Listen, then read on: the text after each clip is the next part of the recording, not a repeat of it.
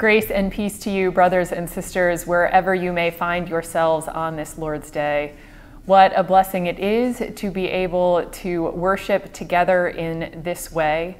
And if you are watching this before 11 a.m. on Sunday, I would invite you to join us for our second Zoom fellowship hour this morning. You can find the login in your church email. Today's service is also particularly special for me, as we will get to share with you my son Nathan's baptism. Eric and I are disappointed that the pandemic prevented us from celebrating this joyous occasion with you in person, but we are very happy that we can bring you into the sacrament in this virtual way. And we are so grateful for the promises that we know that you are making on Nathan's behalf, wherever you are this morning. And so now let us join together in worshiping God as we join in our responsive call to worship. How very good and pleasant it is when kindred live together in unity. A family formed by faith, we gather to worship the living Lord. The Lord says, "My house shall be called a house of prayer for all peoples." A family formed by faith, we gather to kneel before the giver of mercy. No matter who we are, the Lord gathers us in and calls us God's own. Let us praise God.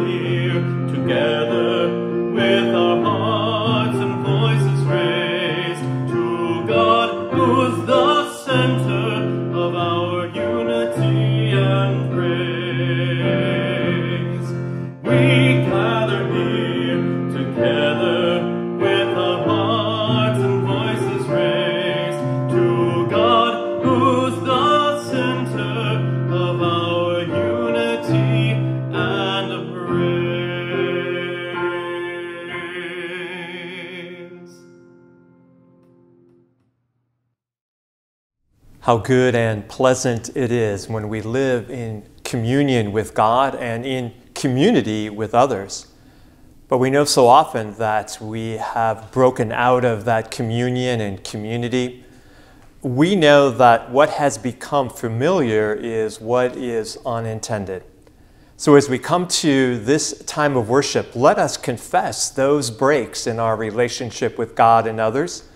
Let us join in our unison prayer of confession that will be followed by a time for silent prayers. Let us pray. Holy One, there is much we must confess. When we discount another's pain or overlook neighbors in distress, forgive us. When we choose callous words over compassionate impulses, forgive us. When we think others less deserving of grace than we are and ration kindness as if it could be exhausted, forgive us. Have mercy upon us, Lord, and heal our brokenness, so that every word and deed that proceeds from our hearts might glorify you. Amen.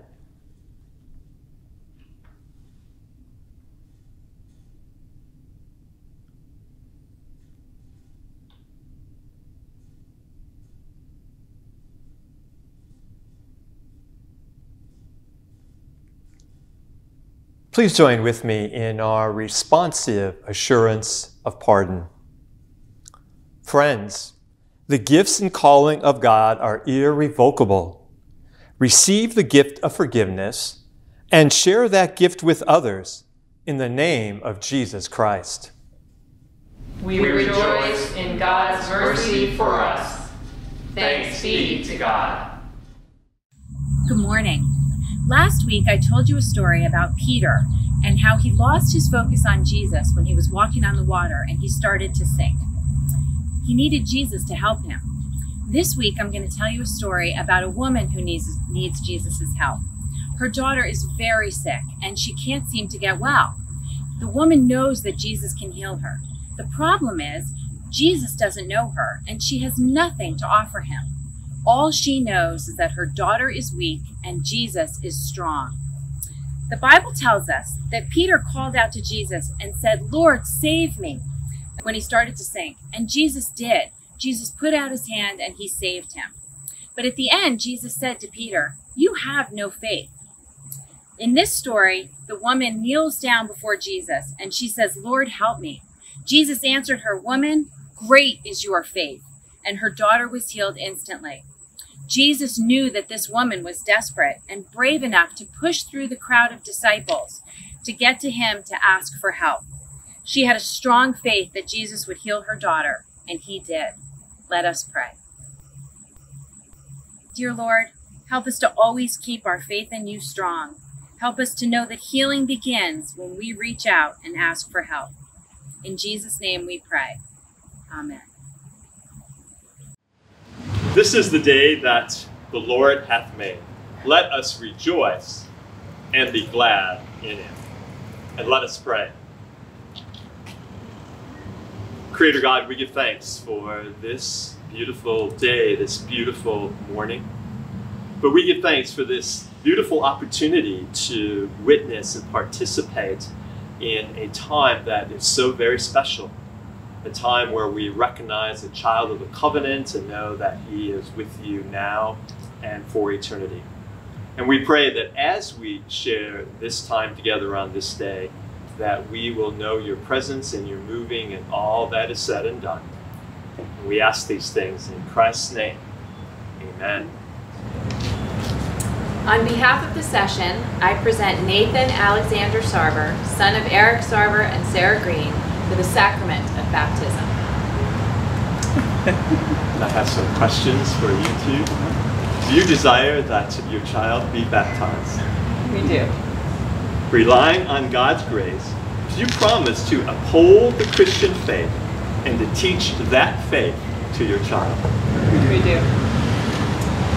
Do you, as members of the Church of Jesus Christ, promise to guide and nurture Nathan by word and deed, with love and prayer, encouraging him to know and follow Christ and to be a faithful member of his church? If so, say, we do. We do. What is your child's name? Nathan Alexander Sarver. Nathan Alexander Sarver. I baptize you in the name of the Father, in the name of the Son, and in the name of the Holy Spirit. And may you know that you are a child of the covenant, sealed in God's grace, and marked for eternity. Amen. And we welcome Nathan into the covenant community. And as we've just said, he is a part of that community now and for all of eternity. And let us now share a closing prayer. Eternal God, we do give thanks for this day that you have made. A very special day when we welcome one into your covenant community. A day when we know that Nathan has been marked and sealed as yours. We pray for him now that you will continue to be with him. We pray for Sarah and we pray for Eric that you would be with them as well as they continue to grow as a family. And we ask that together we can serve you and we can share your peace. And we pray all these things in Christ's name. Amen.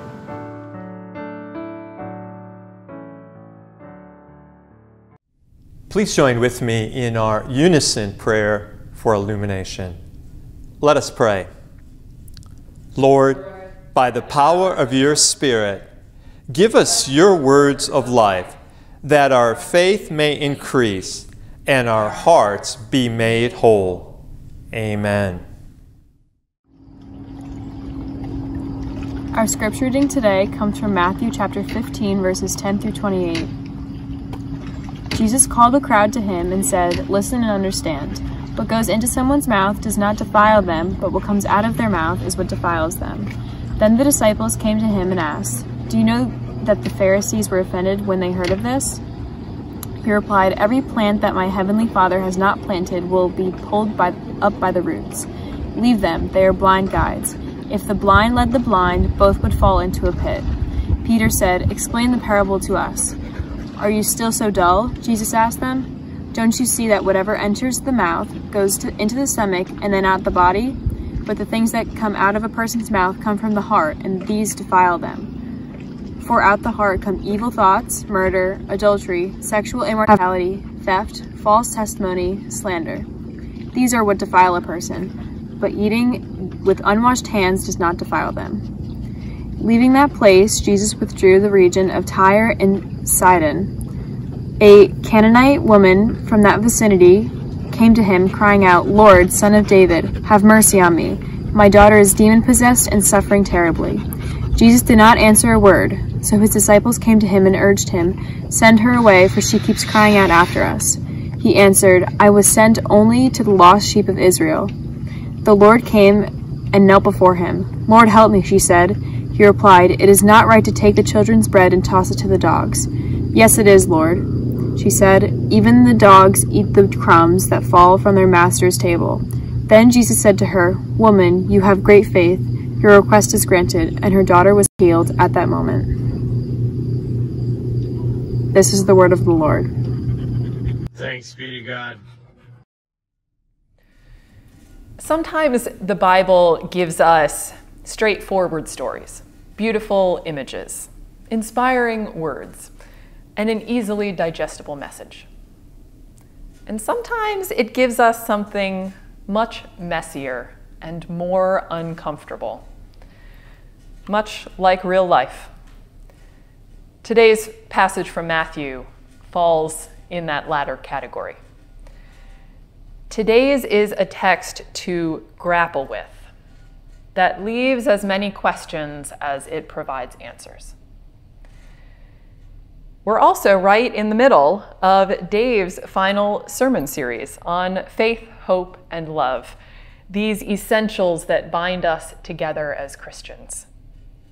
Yet today, we get a text that swirls with things that divide.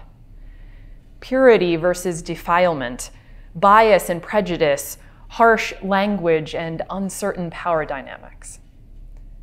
This too is like real life. Struggle, challenge, and division plop themselves right in the middle of our faith, hope, and love, right in the middle of our happy times and our most meaningful connections. Real life is a pretty constant mess of the good, the bad, the sweet, and the ugly. And we just have to do our best to hold it all at the same time and make what meaning we can of it. I came into an image this week that captures so much of what life is like right now, and what this passage is like for me when I read it. A friend of a friend who is an astrology enthusiast, said that whatever alignment is happening with the planets and moons has produced a cosmic energy that is like metal on metal.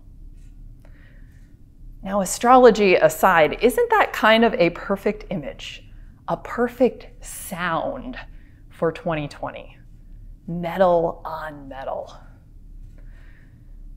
And when Jesus says to this Canaanite woman, "It is not fair to take the children's food and throw it to the dogs," that's pretty metal on metal for my faith. The Jesus I know may speak hard truths, challenge institutions, make people uncomfortable with the life-altering depth of his teachings. But he doesn't sling sexist racial slurs like calling someone a dog. The Jesus I know shows immediate compassion to thousands of people crying out for his help and mercy, just as this woman does. He digs deep into his reserves even when he's tired and his silent retreats get interrupted by clamoring crowds. He doesn't ignore the pleas of a desperate mother and keep on walking. Yet here in this story, Jesus initially does just that. No explanations or particularly illuminating context to help us understand. Metal on metal. The Canaanites and Israelites had been enemies for centuries. When Israel entered the Promised Land, they displaced the Canaanites, and the Hebrew Bible tells countless stories of the Israelites slaughtering the Canaanites at God's command. By Jesus' day, though, Canaanites no longer technically existed as a tribe. So it's not totally clear who this woman is, besides someone distinctly other to the Jewish prophet and his disciples. As a woman and a mother to a demon-possessed daughter, she would also have been deemed unclean and lesser than these men. Therefore, the disciples want nothing to do with her. They urge Jesus to send away this shrill, pushy, foreign, pagan woman. Some commentators suggest that Jesus then simply voices the bias and prejudice of those around him, even though he doesn't agree with them. He uses this encounter as an illustration of his teaching just previous on the defiling power of words. He holds up a mirror for them to see the ugliness contained in their hearts and their behavior, all the while intending to heal the woman's daughter. This is a more comfortable interpretation of Jesus' response, but I'm not completely sure that the text clearly bears it out. Other commentators have suggested that Jesus learns and genuinely changes because of his encounter with this Canaanite woman. When she talks back to him and turns his own words around on him, she calls Jesus on the carpet for his own limited views, both of her and of the scope of his entire ministry. The idea that Jesus bore our human tendency for making mistakes and shared our human need to learn and grow in his views certainly makes him incredibly relatable.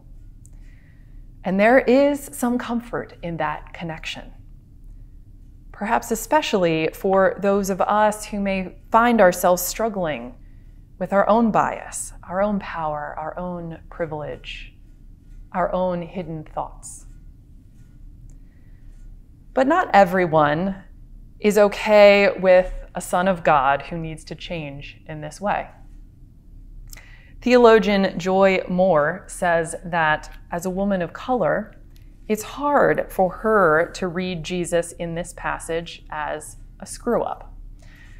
And to be an ethnocentric sexist is rather a screw-up, because it's hard to quote, get to the lordship of someone that needs me to tell him that I'm created in the image of the God he claims to be the son of. So this interpretation, too, is sticky and messy. Instead of trying to smooth away the shock of Jesus' response, I think we just have to sit with this story for what it is. A jumble of racial difference, prejudice, long-seated resentments, and an ultimate messy inbreaking of mercy and grace.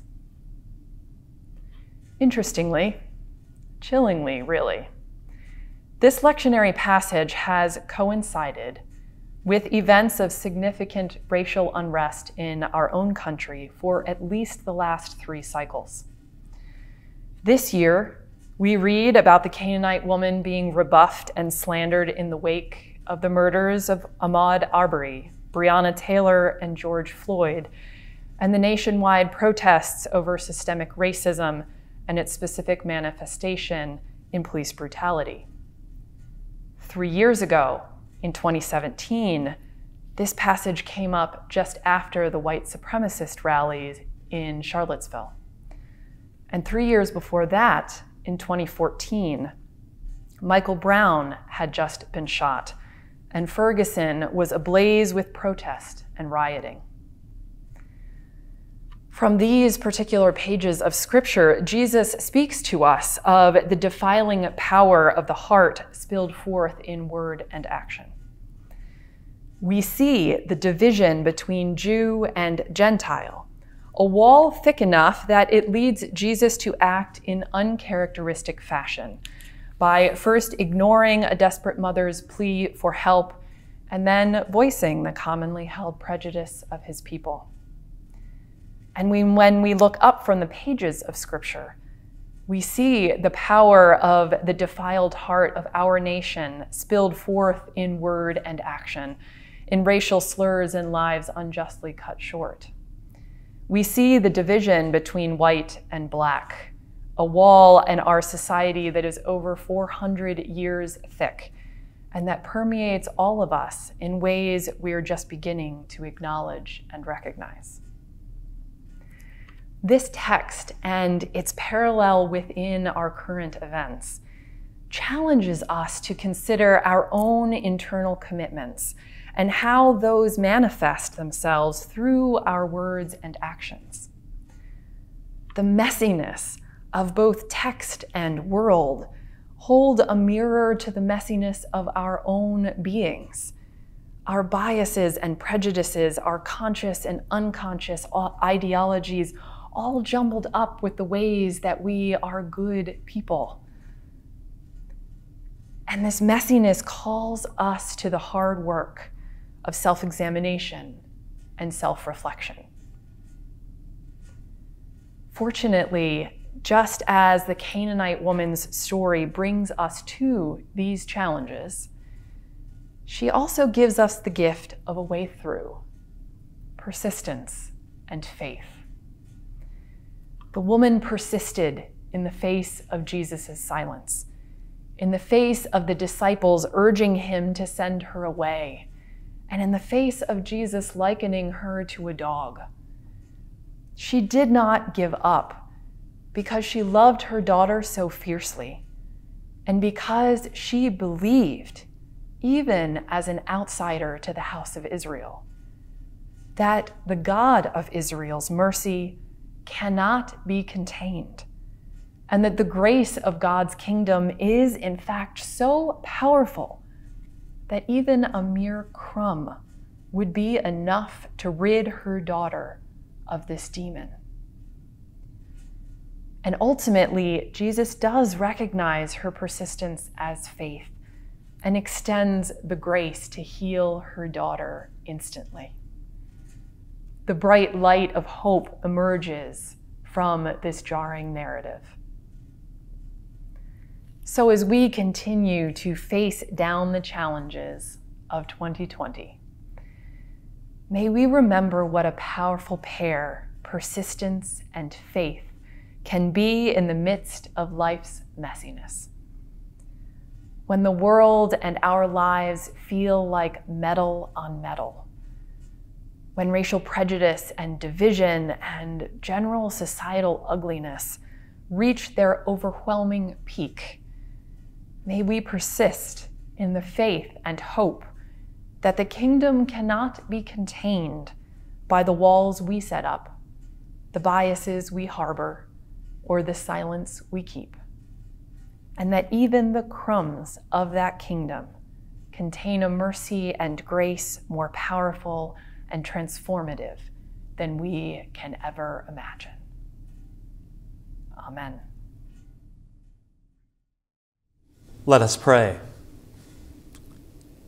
Creator God, we give thanks for the communion we share with you that binds us with eternal bonds that sustain us hour by hour and day by day. May we live with the reality of your grace that is sufficient and your love that is unconditional. May the eyes of our hearts, minds, and souls be adjusted and attuned to your presence and the powerful light of Christ, even in the midst of the messiness of life. We give thanks that the communion we experience is for all, expressed as a community that knows no bounds or exclusion. Enfolded in the grace and unconditional love intended for all, may we be committed to be a community that matters in its intentionality to love in a way that is sacrificial, sacrificing our personal images and understandings to welcome all, where the empowering of the Spirit matters to allow us to be for others in ways we cannot do in our own strength, where it matters that we will be known for our love. This morning we lift up those who face specific challenges. We think of those struggling with employment and housing insecurity, the ongoing isolation some have needed to bear, those who struggle with disease and dis-ease within their lives. And we know there are so many who are challenged at this time, so many that feel they continue to struggle for just a little bit. And we pray that we will have a sensitivity and a persistence in our faith to reach out and welcome all into our community. We pray for those within the Presbyterian Church in Morristown who need our prayers and care. We lift up Hal and Carolyn. We pray for Chris, and we pray for Gail as she faces surgery. We pray this day for Nathan, and we give thanks for the baptism that we could share in and celebrate. We also pray that you will be with Sarah and Eric. And we know that there are many others we have on our hearts and minds on this day, so in this silence we share these names.